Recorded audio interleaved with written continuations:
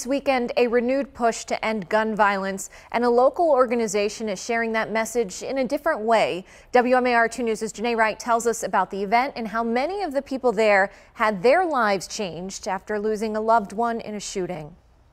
Sunday was the second annual Gun Violence Awareness Fashion Show. It's an event dedicated to honoring those who have lost loved ones to gun violence. So far this year, there have been 68 homicides in Baltimore City. According to the Baltimore City Police Department, homicides are down 42% and shootings are down 29%. Despite the decrease in the numbers, many people are still advocating to stop gun violence. Donna Bruce is one of those people. Her organization, Donna Bruce Unlimited, held its second annual fashion show to help families who have experienced gun violence cope. People like Angela Royster. We don't want to put clothes on anymore. We don't want to do anything because it feels like we're moving on with our life without our children, and it's like a sense of guilt. Royster said she's glad there's an event like this where people can be around others who have experienced the same loss. It's very, very hard to get out and celebrate. I brought another mom with me, a couple of moms with me, and one, her loss was just recently.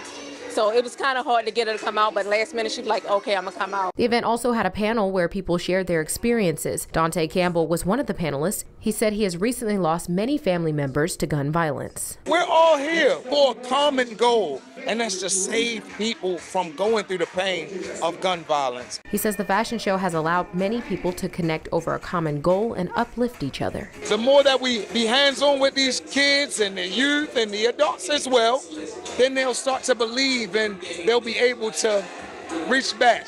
And now everybody is just unified and spreading love. We know that we can't save everybody, but for the mass majority, we can start by showing love and giving back.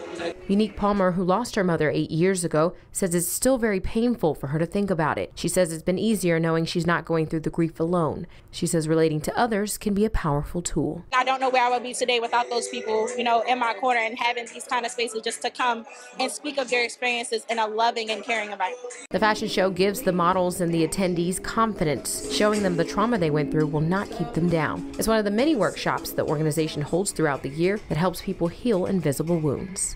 The next major event is the Grief and Elegance Fashion Show honoring bereaved mothers. Janae Wright, WMAR 2 News.